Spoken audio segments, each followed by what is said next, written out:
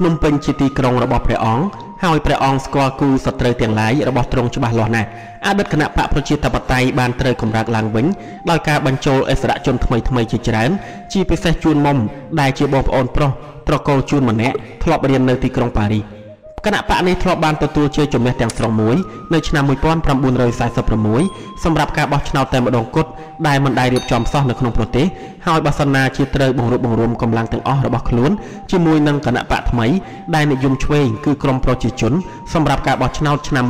1955នោះសម្ដេចនឹងត្រូវប្រឈមមុខនឹងការគំរាមកំហែងដ៏គួរឲ្យព្រួយខ្លាចមួយហេតុនេះហើយបានជាសម្ដេចព្រះនរោត្តមសីហនុសម្ដេចព្រះតីចុះចេញពីរាជបល្ល័ង្កដើម្បីប្រគល់ទៅឲ្យព្រះបិតាព្រះអង្គសោយរាជវិញដោយខ្លាយទៅជាព្រះអង្គម្ចាស់នរោត្តមសីហនុព្រះអង្គមានសេរីភាពចូលរួមក្នុងការបោះឆ្នោតបាននេះជាទង្វើមួយដែលព្រះអង្គធ្វើបានសម្រេចល្អយ៉ាងប៉ិនប្រសប់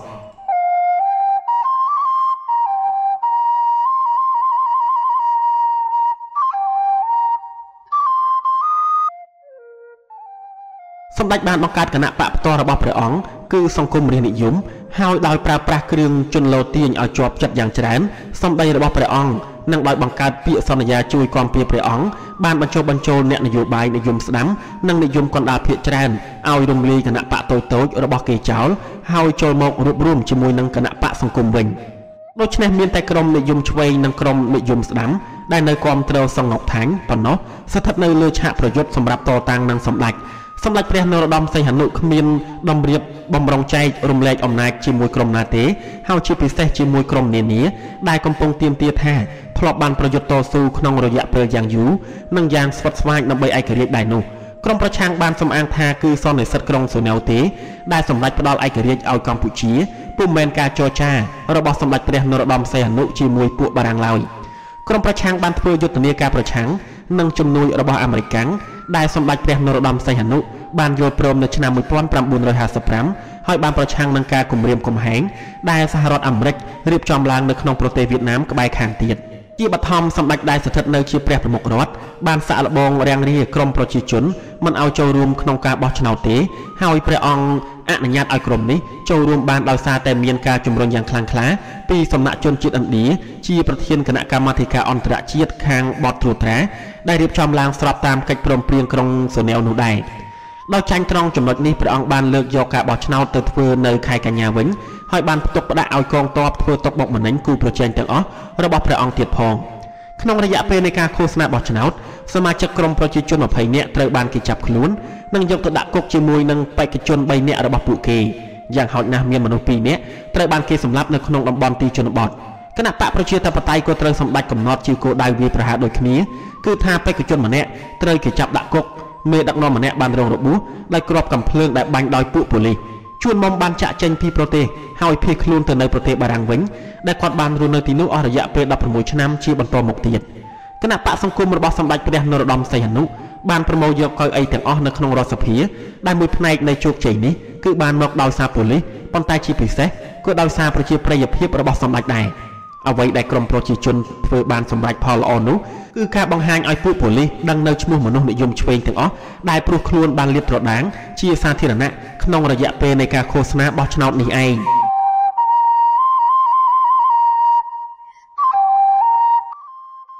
នៅក្រៅពេលចប់ទឹកទី1នេះសម្ដេចព្រះនរោត្តមសីហនុគ្មានបានបង្ហាញឲ្យឃើញអធ្យាស្រ័យបន្តិចសោះក្នុងជ័យជំនះនេះព្រះអង្គបានតបទៅវិញយ៉ាងសាហាវចំពោះពួកកុម្មុយនីសក្នុងគោលបំណងកុំឲ្យពួកនេះអាចសម្ដែងនៅទូនីតិណាមួយក្នុងប្រទេសរបស់ព្រះអង្គប្រការនេះពុំត្រឹមតែការពីអំណាចផ្ដាច់ការរបស់ព្រះអង្គប៉ុណ្ណោះទេប៉ុន្តែដោយព្រះអង្គខ្លាចក្រែងថាពួកកុម្មុយនីសទាំងនេះដែលស្ថិតនៅក្រោមបង្គាប់ពួកកុម្មុយនីសវៀតណាមបង្កើតជាស្ពានមួយសម្រាប់ការវាយទឹកដីរបស់វៀតណាមនៅពេលអនាគតម្យ៉ាងទៀតភ័ព្វសំណាងរបស់សម្ដេចមានជាប់រហូតស៊ូហេងដែលជាអ្នកគ្រប់គ្រងលើពួកកុម្មុយនីសខ្មែរទាំងអស់បានចូលបានមកជួបនឹងសម្ដេចជាសម្ងាត់ហើយបានយកព្រមធ្វើជាភ្នាក់ងារឲ្យព្រះអង្គទៀតផងក្រោយមកហេងបានបកស្រាយឲ្យដឹងថាការដែលគាត់បោះបង់ចោលបកពួកពីព្រោះគាត់គ្មានឃើញផលប្រយោជន៍ណាមួយដើម្បីបន្តការវាយប្រយុទ្ធតតែសោះក្រោយគេដែលឯករាជ្យត្រូវដណ្ដើមបានហើយនោះ ក្នុងអំឡុងបណ្ដាឆ្នាំចុងក្រោយរបស់គាត់ក្នុងតំណែងជាអគ្គលេខាចលនាតស៊ូហេងបានផ្ដល់ព័ត៌មានយ៉ាងច្រើនស្ដីពីពួកកុម្មុយនីសនៅតាមទីជនបទដែលស្ថិតនៅក្រោមការគ្រប់គ្រងរបស់គាត់ផ្ទាល់និងព័ត៌មានផ្សេងៗទៀតដែលអនុញ្ញាតឲ្យលន់នល់ជាមេទ័ពរបស់សម្ដេចព្រះនរោត្តមសីហនុកំចាត់ក្រុមអ្នកតស៊ូនយោបាយជាសម្ងាត់អស់ជាច្រើនក្នុងទូទាំងប្រទេសនៅពេលដែលហេងបោះបង់បាក់ហើយសុំចុះចូលជាមួយនឹងសម្ដេចសីហនុជាជំហរនៅឆ្នាំ1959ពួកកម្មាភិបាលកុម្មុយនីសប្រហែល 90% នៅជនបទបានត្រូវគេកំទេចអ្នកខ្លះត្រូវសម្លាប់ដោយប៉ូលីសរបស់សម្ដេចព្រះនរោត្តមសីហនុអ្នកខ្លះទៀតត្រូវចាត់ទុកថាបាត់ខ្លួនឬស្លាប់ហើយមានខ្លះទៀតដោយភ័យខ្លាចគ្រោះថ្នាក់ដល់ជីវិតរបស់ខ្លួនបាននាំគ្នារត់គេចទៅលាក់ខ្លួនពួនអាត្មានៅទីកន្លែងផ្សេងៗដូច្នេះមូលដ្ឋានរបស់ពួកកុម្មុយនីសនៅជនបទបានដួលរលំក្រោមការវាយសម្ពងរបស់សម្ដេចវានៅសល់តែក្រុមដែលនៅឆ្ងាយដាច់ពីគេមួយចំនួនរបស់ប្រជាកសិករដែលស្មោះត្រង់នឹងបុព្វហេតុកុម្មុយនីសប៉ុណ្ណោះប៉ុន្តែគ្មានរចនាសម្ព័ន្ធសម្រាប់រៀបចំពួកនោះឲ្យមានដំណើរឡើងវិញទេហើយគោពុំសូវបានបង្កើតចំនួនសមាជិករបស់គេថែមទៀតដែរសង្គ្រាមចិត្តសាស្ត្ររបស់សម្ដេចព្រះនរោត្តមសីហនុបានធ្វើឲ្យសេចក្តីភ័យខ្លាចកើនឡើងដែលគ្របដណ្ដប់ជាប់នៅតាមទីជនបទនានាព្រះអង្គមិនដែលប្រកាសសង្គ្រាមដោយចេញមុខជាមួយពួកកុម្មុយនីសមិនដែលបញ្ចេញឲ្យដឹងពីការបោះបង់ចោលបកពួកនិងការបោសសម្អាតពួកនោះម្ដងណាតតែសោះប៉ុន្តែបែរជាវាយប្រហារពួកកុម្មុយនីសដោយស្ងាត់ទៅវិញកងទ័ពនិងប៉ូលីសរបស់ព្រះអង្គបានសម្លាប់ពួកកុម្មុយនីសយ៉ាងច្រើនដោយព្រះអង្គគ្មានទទួលធ្វើដឹងឮនិងដោយគ្មានដែលបញ្ជូនពួកនោះទៅឲ្យតុលាការកាត់ទោសឡើយគឺវាពិតប្រាកដជាអញ្ចឹងមែនសម្ដេចព្រះនរោត្តមសីហនុបានសម្របព្រះកាយទៅតាមដំណើររឿងដើម្បីចាត់ការដោយប្រយោលជាមួយនឹងសកម្មភាពប្រឆាំងកុម្មុយនីសផ្ទាល់របស់ព្រះអង្គនិងដើម្បីជៀសវាងបង្កជារូបភាពគ្មានត្រាប្រណីមួយឲ្យគេឃើញផងបំណុលឈាមចេះតែកើនឡើងខ្ពស់ទៅប៉ុន្តែវាស្ថិតនៅក្នុងសភាពស្ងប់ស្ងាត់នៅឡើយអំពើហិង្សាคล้ายទៅជាមធ្យោបាយសម្ងាត់ដើម្បីសម្រេចគោលដៅរបស់ខ្លួននៅពេលដែលសម្ដេចព្រះនរោត្តមសីហនុចាប់ផ្ដើមដឹកនាំប្រទេសជាតិក្នុងឋានៈជាព្រះមហាក្សត្រកំពូលដែលត្រូវបានជ្រើសតាំងឡើងតាមលទ្ធិប្រជាធិបតេយ្យពិតៗឥឡូវនេះចលនាកុម្មុយនីសត្រូវតែធ្វើឲ្យបានសម្រេចផលល្អនៅក្រុងភ្នំពេញឬត្រូវទទួលរងការចុះដណ្ដាបគឺក្នុងទីក្រុងនេះហើយដែលសឡុតសឈានឡើងជាអ្នកមានឋានៈខ្ពស់ជាងបណ្ដាសមមិត្តរបស់ខ្លួននោះភារកិច្ចចាំបាច់ដំបូងមួយក្នុងចំណោមភារកិច្ចចាំបាច់ដំបូងរបស់គាត់គឺរ៉ាប់រងធ្វើឲ្យមានការរួបរวมរវាងក្រមប្រជាជននិងគណៈបកប្រជាធិបតេយ្យក្នុងរយៈពេលនៃការបោះឆ្នោតឆ្នាំ1955គេនៅនឹកឃើញថាគាត់ធ្លាប់បានចូលរួមការតាក់តែងលក្ខន្តិកៈរបស់ក្រមប្រជាជនដែរដោយឆ្លៀតប្រើប្រាស់ទេពកោសល្យមួយដែលគាត់នៅទីក្រុងប៉ារីសបានផ្លាស់ប្ដូរចិត្តគំនិតតាំងតែពីសម័យដែលគាត់បានរៀននៅអនុវិទ្យាល័យបច្ចេកទេសក្រុងភ្នំពេញម្លេះហើយឥឡូវនេះគាត់បានបង្ហាញឲ្យឃើញសេចក្តីអង់អាចនិងភាពងាយស្រួលជាអ្នកបម្រើប្រយោជន៍រាជវ័យក្មេងម្នាក់គាត់ទើបនឹងរៀបការជាមួយខៀវប៉ុនណារីជាបញ្ញវន្តស្រីម្នាក់ដែលគេគោរពរាប់អានក្នុងមជ្ឈដ្ឋានកហបតីថែមទៀតក្រមប្រជាជនបានស៊ូទ្រាំខាំមាត់ចំពោះបរាជ័យរបស់ខ្លួនចំពោះការបោះឆ្នោតពួកកុម្មុយនីសបានប្រមូលផ្ដុំកិច្ចប្រឹងប្រែងទាំងអស់ទៅលើការសែតផ្សេងៗរបស់ពួកគេដែលផ្ទុយនឹងច្បាប់ហើយដឹងថាអត្ថរសនៃអត្ថបទរបស់គេបានតាក់ទាញទឹកចិត្តយុវជនយ៉ាងច្រើនពួកមេដឹកនាំនៃគណៈបកសង្គមរបស់សម្ដេចព្រះនរោត្តមសីហនុគឺភាគច្រើនជាពួកអភិរក្សនិយមជាន់ចាស់ហើយពួកកុម្មុយនីសដឹងថាបើសិនជាសម្ដេចមិនបន្លំសន្លឹកឆ្នោតនិងធ្វើទុកបុកម្នេញបេក្ខជនរបស់ខ្លួនពួកគេអាចនឹងមានកៅអីខ្លះនៅក្នុងរដ្ឋសភាថ្មីនេះមិនខានសម្ដេចព្រះនរោត្តមសីហនុក៏ដឹងខ្លួនពីរឿងនេះដែរហើយបានប្រញាប់ប្រញាល់ដណ្ដើមយកកម្មវិធីនយោបាយនិងឥទ្ធិពលតាក់ទាញចិត្តរបស់ក្រុមឆ្វេងនិយមទៀតផង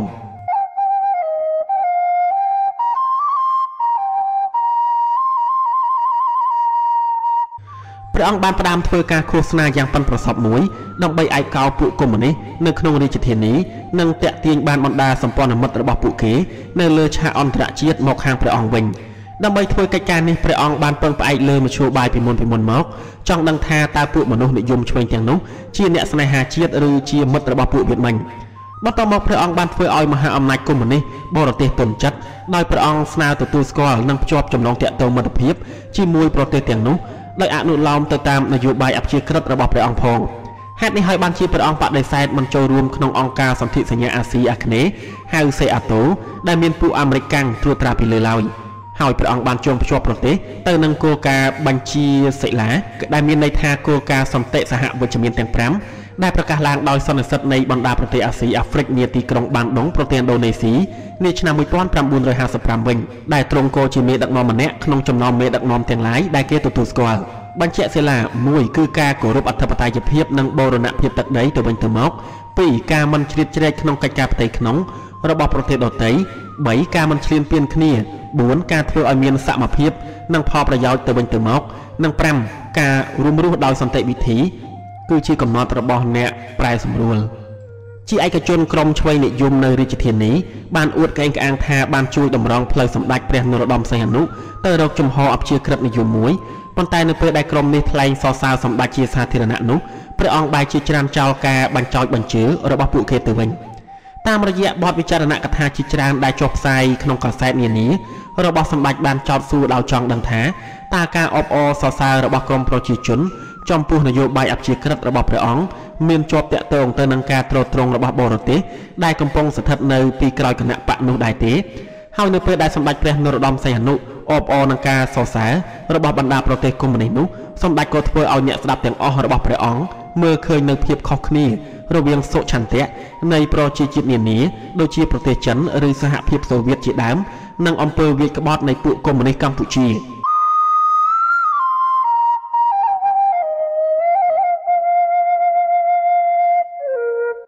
ការបដិសេធមិនចូលរួមក្នុងអង្គការសេអាតូរបស់ព្រះអង្គត្រូវបានទូទាត់មកវិញដោយការថ្លែងសរសើរពីប្រទេសវៀតណាមខាងជើងនិងដោយការសម្រេចចិត្តរបស់ប្រទេសចិនដែលយល់ព្រមផ្ដល់ជំនួយរបស់ខ្លួនជាលើកដំបូងមកឲ្យប្រទេសកម្ពុជានៅឆ្នាំ1956សហរដ្ឋអាមេរិកបានបញ្ចេញប្រតិកម្មយ៉ាងខ្លាំងបណ្ដាសម្ព័ន្ធមិត្តរបស់អាមេរិកវៀតណាមខាងត្បូងនិងថៃបានដាក់ទណ្ឌកម្មប្រទេសកម្ពុជាដោយការរាំងខ្ទប់ខាងផ្នែកសេដ្ឋកិច្ចជាបណ្ដោះអាសន្នដែលជាការព្រមានប្រឆាំងនឹងការពង្រឹងជំហរអព្យាក្រឹតនិយមរបស់ព្រះអង្គរឹតតែខ្លាំងឡើងប៉ុន្តែសម្ដេចបដិសេធមិនព្រមបណ្ដោយឲ្យប្រទេសរបស់ព្រះអង្គសម្ដែងតួនាទីមួយក្នុងសង្គ្រាមឥណ្ឌូចិនមួយទៀតឡើយទោះជាតូចតាចក៏ដោយសម្ដេចព្រះនរោត្តមសីហនុបានរៀបចំចាត់ចែងធ្វើការបោះឆ្នោតដើម្បីរក្សាអំណាចឲ្យគង់វង្សដោយផ្ទុយនឹងងូដិនយាមប្រធានាធិបតីវៀតណាមខាងត្បូងដែលមិនព្រមឲ្យមានការបោះឆ្នោតទាំងអស់ក្រោយកិច្ចព្រមព្រៀងឆ្នាំ1945ពីព្រោះគាត់ប្រកាសក្នុងចិត្តថាហូជីមីញនឹងឈ្នះក្នុងការបោះឆ្នោតនោះជាមិនខានពួកវៀតណាមខាងជើងជាមួយនឹងការយល់ព្រមតាមរបស់ប្រទេសចិនផងបានចាត់ទុកជំហរអព្យាក្រឹតនិយមរបស់សម្ដេចព្រះនរោត្តមសីហនុថាជាមធ្យោបាយធ្វើឲ្យសម្រេចកិច្ចការសំខាន់សម្រាប់បុព្វហេតុព្រះអង្គអព្យាក្រឹតភាពរបស់កម្ពុជាបានជួយសម្រាលកង្វល់មហាអំណាចកុម្មុយនីសនានានៅអាស៊ីដែលព្រួយខ្លាចចំពោះការកើនឡើងនៃវត្តមានយោធាអាមេរិកនៅក្នុងតំបន់នេះប៉ុន្តែក៏បានជួយធ្វើឲ្យពួកកុម្មុយនីសកម្ពុជាធ្លាក់ទៅក្នុងការបំភ្លេចចោលដែលប្រការនេះជាគោលដៅរបស់សម្ដេចព្រះនរោត្តមសីហនុដែរសម្ដេចគឺជាមនុស្សសំខាន់ម្នាក់ដែលធ្វើឲ្យគេព្រួយបារម្ភដល់ព្រះអង្គធ្លាប់សហការដោយស្ម័គ្រព្រះទ័យជាមួយនឹងរបបក្រុងវីឈីពួកហ្វាស៊ីសជប៉ុនបន្ទាប់មកជាមួយពួកអាណានិគមបារាំងជាថ្មីម្ដងទៀតឥឡូវនេះព្រះអង្គបានបង្ហាញលេចឡើងជាមេដឹកនាំជាតិនិយមនៃប្រទេសតេតេយលោកថែមទៀតពីព្រោះនេះជាមធ្យោបាយដើម្បីស្រោចស្រង់អំណាចនិងប្រទេសរបស់ព្រះអង្គអតីតអ្នករួមសហការនឹងសត្រូវនៅពេលនេះត្រូវបានប្រជាជនស្រែកអបអរសាទរក្នុងមាតុភូមិរបស់ព្រះអង្គនិងក្នុងពិភពលោកក្នុងឋានៈជានិមិត្តរូបនៃឯករាជ្យរបស់ប្រទេសកម្ពុជាសម័យទំនើបក្នុងភូមិភាគអាស៊ីទាំងមូលបុគ្គលឬក្រុមដែលមានកិត្តិយសមួយបែបនោះពួកកុម្មុយនីសនៅវៀតណាមគណៈបកសមាជនៅប្រទេសឥណ្ឌាឬរបបប្រជាធិបតេយ្យរបស់ថៃដែលធ្លាប់រារាំងការធ្វើអាណានិគមរបស់ពួកអឺរ៉ុបបានទទួលអត្ថប្រយោជន៍ពីលក្ខណៈត្រឹមត្រូវតាមច្បាប់មួយគ្របបាំងពីលើអំពើបាបកម្មទាំងឡាយដែលពួកគេធ្លាប់បានប្រព្រឹត្តក្នុងទ្វីបអាស៊ីក្រោយសង្គ្រាមឯករាជ្យបានទៅជាបញ្ហាសំខាន់បំផុតហើយរារាំងអ្នករំដោះប្រទេសទៀតក្នុងការរត់ប្រណាំងឆ្ពោះទៅរកគ្រោះកំណាចដ៏ធំបណ្ដាលឲ្យហិនហោចជាក់ជាប្រកបពួកកុម្មុយនីសកម្ពុជាយល់ឃើញថាគេបានលួចការបដិវត្តមួយរបស់ខ្លួននៅពេលដែលបណ្ដាសមមិត្តវៀតណាមរបស់គេដែលរៀនសូត្រជាមួយគ្នានៅទីក្រុងប៉ារីសដូចជាវៀងខវៀនជាដើមវិលត្រឡប់មកក្រុងហាណូយវិញនិងចូលរួមក្នុងការតស៊ូរំដោះជាតិជាមួយហូជីមីញពួកកម្ពុជាក៏ចាក់ចេញពីទីក្រុងប៉ារីសមកមាតុភូមិវិញដែរតាមពាក្យសម្ដីផ្ទាល់របស់គេថាវាជាភាពចម្លែកមួយផ្នែកនយោបាយគឺប្រទេសកម្ពុជាឯករាជ្យមួយត្រូវគ្រប់គ្រងដឹកនាំដោយស្ដេចអាទិទេពមួយអង្គដែលត្រូវជ្រើសតាំងឡើងតាមលទ្ធិប្រជាធិបតេយ្យអ្វីដែលអាក្រក់ជាទីបំផុតនោះគឺស្ដេចអាទិទេពអង្គនេះបានអួតខ្លួនជាអ្នកសង្គមនិយមហើយមានចំណងមិត្តភាពជាមួយរដ្ឋកុម្មុយនីសជាច្រើននៅអាស៊ីទៀតនៅគណៈនេះសម្ដេចព្រះនរោត្តមសីហនុដឹងយ៉ាងប្រកបអំពីមធ្យោបាយដើម្បីទាញយកផលប្រយោជន៍បែបណាពីឧត្តមភាពរបស់ខ្លួនពួកអាមេរិកកាំងនិងពួកបារាំងបានយល់ព្រមផ្ដល់មកឲ្យព្រះអង្គនៅជំនួយខាងយោធានិងសេដ្ឋកិច្ចដែលព្រះអង្គត្រូវការជាចាំបាច់ហើយប្រទេសជាតិបានស្គាល់នូវភាពសម្បូរសប្បាយមួយ កម្រិតតូចដែរសម្ដេចយកព្រះតីទុកដាក់ការពារជំហរជាស្ដេចអតិទេពតែមួយរបស់ព្រះអង្គយ៉ាងហួងហែងក្នុងចំណោមប្រជាកសិករទាំងឡាយព្រះអង្គបានជ្រើសរើសពួកអ្នកនយោបាយនៅទីក្រុងដើម្បីឲ្យឈរឈ្មោះជាបេក្ខជនតំណាងរាស្ត្រក្នុងទីជនបទផ្សេងៗហើយបញ្ជាក់ថាអ្នកទាំងនោះនឹងបានក្លាយទៅជាអ្នកដឹកនាំជាប់រហូតទេតាមរយៈការតាក់ទងជាសាធារណៈផ្សេងៗព្រះអង្គបានញ៉ាំងឲ្យប្រជាជនកម្ពុជាមួយភាគធំនិងពិភពលោកជឿថាប្រទេសកម្ពុជាបានក្លាយទៅជាឋានសួគ៌អព្យាក្រឹតនិយមល្អស្អាតមួយក្នុងភាពរំជើបរំជួលដើមដំបូងនៃឯករាជ្យសម្ដេចព្រះនរោត្តមសីហនុហើយរាជាធិបតេយ្យនៅតែជាគ្រឹះមួយក្នុងចំណោមគ្រឹះទាំងឡាយរបស់ប្រទេសជាតិដដែលនិងមានដាក់ក្នុងច្បាប់រដ្ឋធម្មនុញ្ញថែមទៀត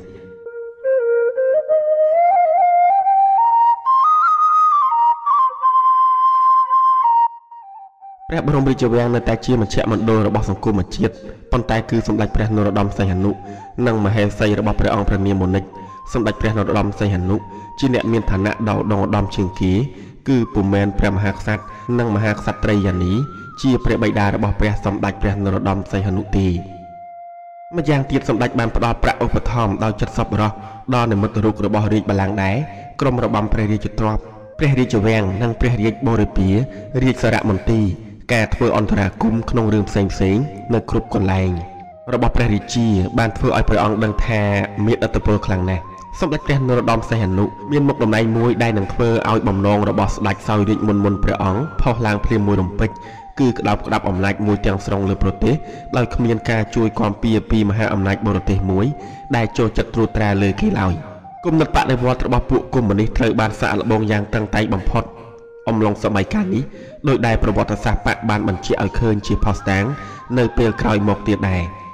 មុននឹងថាមេដឹកនាំផ្ទាល់របស់គេចូលដៃជើងជាមួយនឹងសម្ដេចព្រះនរោត្តមសីហនុជាសម្ងាត់នោះ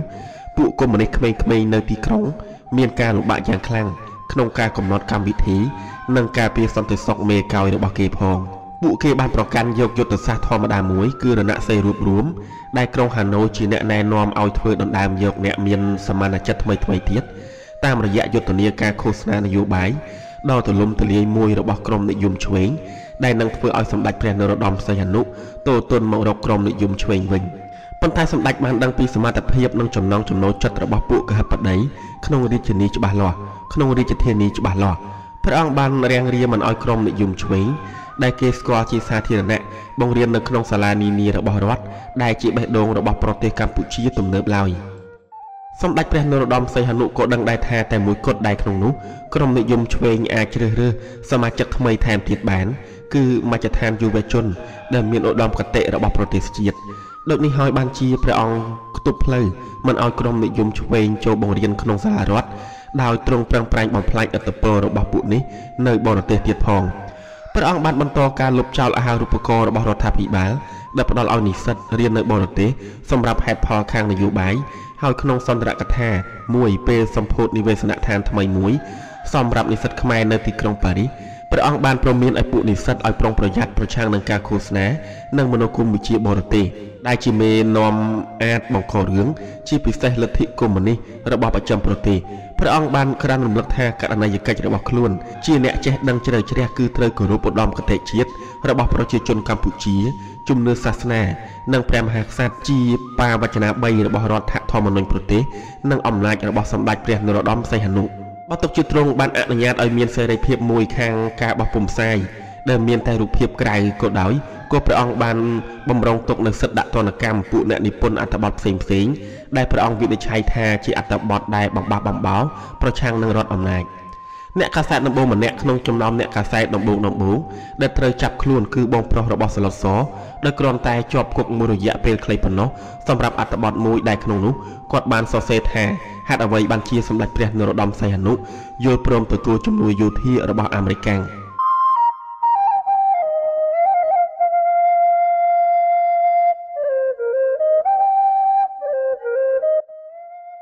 ពួកយុវជនកុម្មុយនីសច្បាស់ជាដឹងថាកងកម្លាំងប៉ូលីសរបស់សម្ដេចនឹងប្រើប្រាស់រឿងនេះដើម្បីធ្វើទុកបុកម្នេញពួកនិយមឆ្វេងដទៃទៀតដែលនៅដាច់ពីគេជាមិនខានប៉ុន្តែសាខាកុម្មុយនីសនៅរាជធានីបានបន្តការតស៊ូនយោបាយ របស់ខ្លួនតទៅទៀតហើយបានបើកវិទ្យាល័យឯកជនរបស់ខ្លួនផ្ទាល់ឈ្មោះកំពុជបុត្រដោយមានសឡុតសហើយក្រោយមកអៀងសេរីជាមិត្តរបស់គាត់បង្រៀននៅទីនោះផងពួកនិស្សិតបានត្រូវតាក់ទាញចិត្តដោយក្រុមឆ្វេងនិយមទាំងពីរហើយពួកកម្មករទាំងឡាយក៏ត្រូវដឹកនាំឲ្យស្ដាប់សន្ទរកថារបស់ពួកគេដែរម្យ៉ាងទៀតក្នុងរយៈពេលដែលស្ថានភាពធ្លាក់ទៅក្នុងសភាពអាប់អួរជាខ្លាំងនោះពួកមេដឹកនាំក្មេងៗនៃចលនាបានពង្រីកទេពកោសល្យជាអ្នកចាត់ចែងរៀបចំអង្គការនិងវិជាសាស្ត្រមួយក្នុងការធ្វើឲ្យចលនាស្ថិតនៅគង់វង្សដែលលេចឡើងសំខាន់ស្មើអាយុជីវិតតទៅមុខទៀតពីឆ្នាំ1955ដល់ឆ្នាំ1949ពួកគេបានប្រឹងប្រែងរៀបចំកម្មករនៅតាមរោងចក្រមួយចំនួនតូចក្នុងភ្នំពេញដោយដឹងប្រកាសថានយោបាយសេដ្ឋកិច្ចរបស់សម្ដេចព្រះនរោត្តមសីហនុមានគោលដៅរាំងខ្ទប់ការបង្កើតវណ្ណៈអធនមួយក្នុងទីក្រុងទំនើបដែលអាចបណ្ដាលឲ្យមានការជ្រួលច្របល់ផ្សេងៗក្នុងវិស័យនេះពួកគេបានទទួលជោគជ័យខ្លះៗ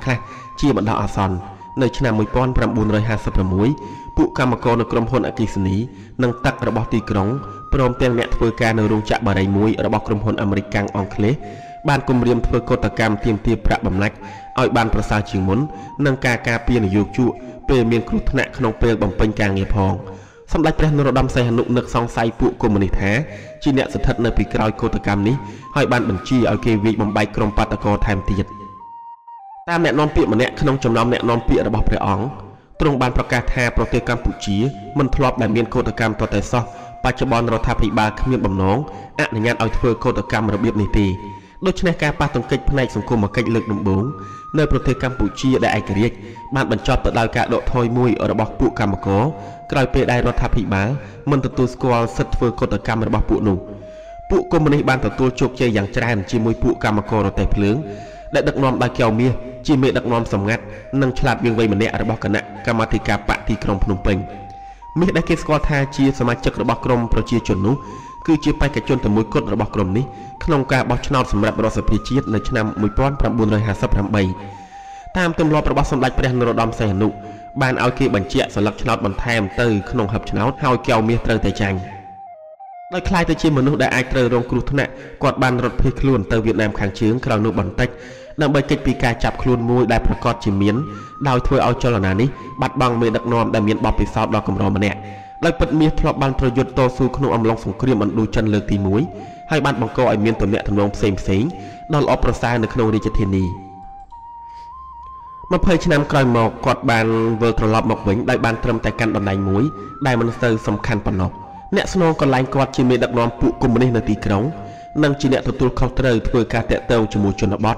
គឺសឡុតសនិងអៀងសេរីដែលវិលត្រឡប់មកភ្នំពេញវិញកាលពីឆ្នាំមុនគឺឆ្នាំ1957ហើយចាប់ពីថ្ងៃនេះទៅអ្នកទាំងពីរបានកាន់កាប់ទីតាំងមួយ